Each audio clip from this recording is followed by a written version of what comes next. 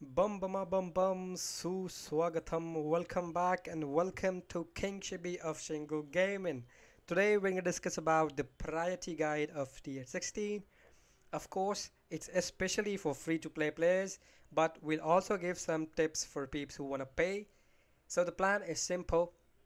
First, we're gonna focus on a lot of offensive stuff, then slowly move to the defense because attacks are way more fun than the defense.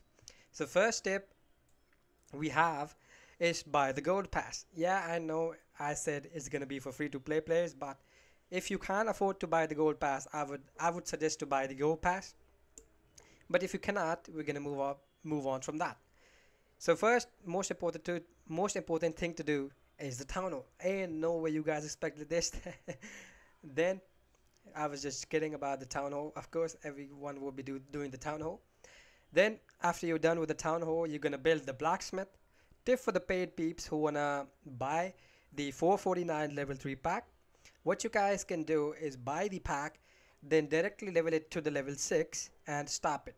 Because you don't need level 7, 8 and 9 because as you all might know, there's no new equipment for level 7, 8 and 9.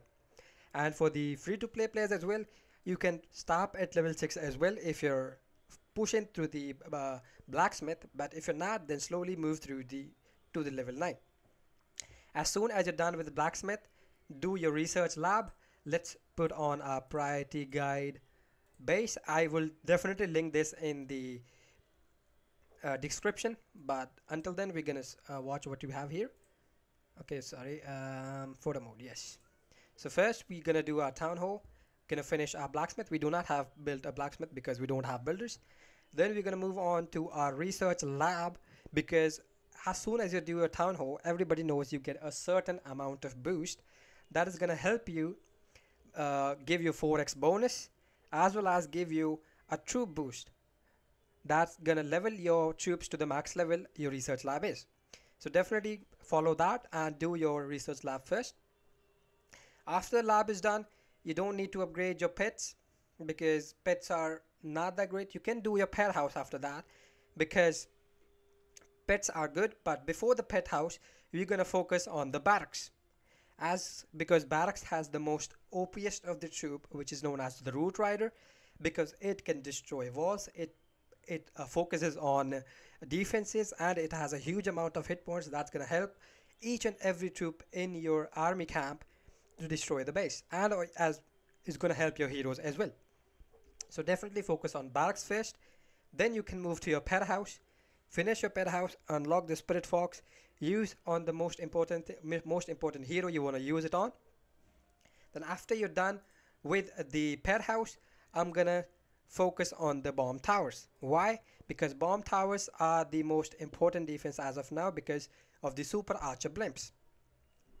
You do the two bomb towers, they got a huge buff first of all that's gonna destroy each and every archer blimp that's gonna land in your town hall area or even the bomb tower area. That's gonna destroy each and every super archer blimp and gonna make attacker's life miserable. So definitely go for the uh, bomb towers. Then after that you can unlock the coolest of the cool merging defense. Yes sir, you heard it right.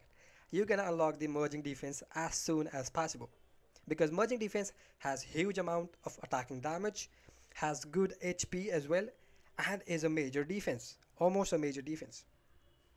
Also, when you're doing your merging defenses, I would suggest to do them level 2 directly because there's no point in waiting to level 1. As soon as the 14 days complete, you can directly put them on level 2 as well. After the basic defense is done, you have to focus your resources on the heroes. Yes, I know, because heroes are getting a huge buff. Even with the equipment, when you're using your hero vial, or should I say hero potion, you're not just getting plus 5 levels on your heroes. You're also getting the equipments to the max level. So definitely focus on your heroes and the mm, blacksmith. Yes. So first hero we want to focus on is the queen, then the warden, and then the royal champion. Max them out first. Then after those three are done, you do not have to worry about the king because king is not that OP at 95 or 90 level. Yes, it's good to have a max level king as well, but it's not that important other because it's gonna be a side hero. So then you can skip the king hero upgrade. Then you can focus on the two air defenses. That's gonna help you a lot because uh, every troop, every air troop has gotten a new level.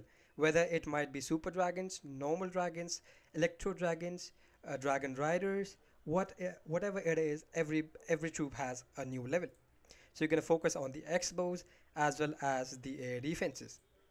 Yes, I know mine are from TH14 because we do not have a maxed out TH15 yet, but I'm gonna still prioritize the way people want to see the content. So you're gonna do these, and you can. I mean, you guys might be wondering that why are we not doing the storages now, right?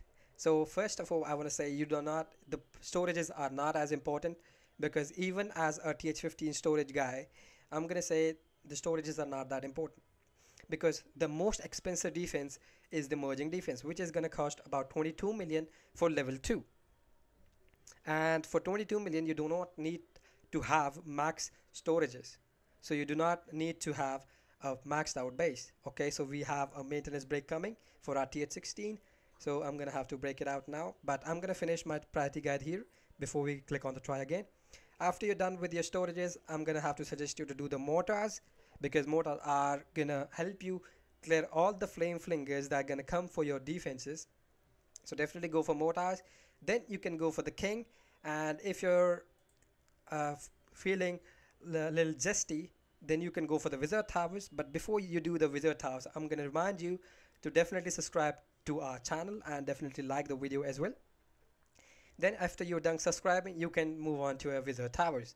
After you're done doing a wizard towers, you can upgrade your traps, which are normal bombs, because normal bombs have gotten a big buff, and they act like a giant bomb if you're stacking them up. If you're stacking 2 or 3 normal bombs, they're gonna have way more damage than a giant bomb.